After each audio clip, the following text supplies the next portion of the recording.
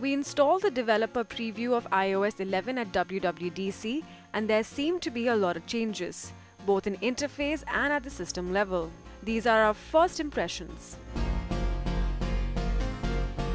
We notice that in the storage options under General Setting, you now have the option to offload unused apps. This can come in handy if your device is running out of space. Most importantly, it doesn't delete your saved data and documents, so you can always retrieve it when you really need it.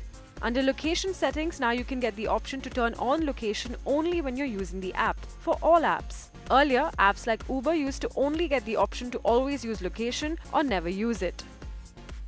We notice that the much talked about Files feature on the iPad Pro, which lets you access files from across your cloud storage services, is also available on the iPhone. Apple has, however, announced some specific new features that are exclusive to iPad, like multitasking features, improved dock, drag and drop functionality, and more ways to use Apple Pencil. Control Center is also getting an overhaul, so now everything can be found on one page. Swiping up on the home screen will see Airplane Mode, Rotation Lock, Apple Music Player all in one page. You can also 3D touch some of the controls that will expand them to bring up more options. The Control Center is also customizable, and we could add and remove features that we're more likely to use, like replacing the flashlight with a screen recorder. Settings in iOS 11 do not feature social accounts, and the third-party apps no longer have access to signed-in accounts. This effectively means that the convenient single sign-on that was earlier available for various social apps such as Facebook and Twitter, thanks to the system-level integration, will no longer be available for users. iOS 11 also adds support for additional Indian regional languages. So now besides Hindi, you also have an option for Malayalam, Oriya and Kannada keyboards. Finally, moving on to the new App Store, it now has dedicated tabs for games and apps as well as a new tab called Today, which is the first thing users see when they access the App Store.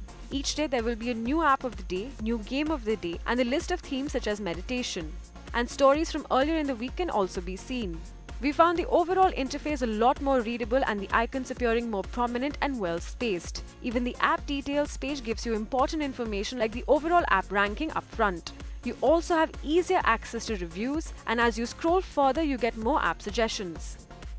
iOS 11 is available as a developer preview today and will be a free software update for iPhone and iPad this fall. It will become available as a public beta later this month. Notably, the iOS 11 update is meant for the iPhone 5s and newer devices, all iPad Air and iPad Pro tablets, iPad 5th generation and newer devices, iPad Mini 2 and newer devices, and the iPod Touch 6th generation.